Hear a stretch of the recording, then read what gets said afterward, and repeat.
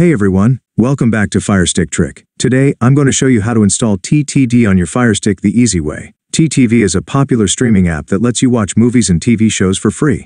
Stick around, and I'll walk you through the entire setup step by step. Step 1. Enable apps from unknown sources. Before we can install TeaTV, we need to enable the option to install apps from unknown sources. Here's how. From the FireStick home screen, go to Settings, select My Fire TV, click on Developer Options. Turn on apps from unknown sources. A quick reminder, TeaTV is a third-party app, so always use a VPN for safety and privacy while streaming. Step 2. Install Downloader app. Next, we need the Downloader app to install TeaTV. Here's how to get it. Go back to the home screen and select the Find option.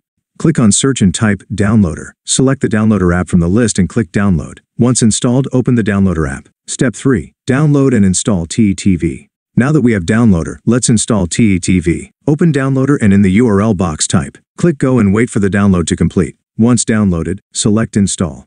After installation, click Done and delete the APK file to save space. Step 4. Open and set up TeaTV. Now let's open TeaTV. Go to your apps and channels, scroll down and find TeaTV. Click to open the app. On the first launch, accept the terms and select your preferred settings. And that's it. You can now start streaming your favorite movies and TV shows.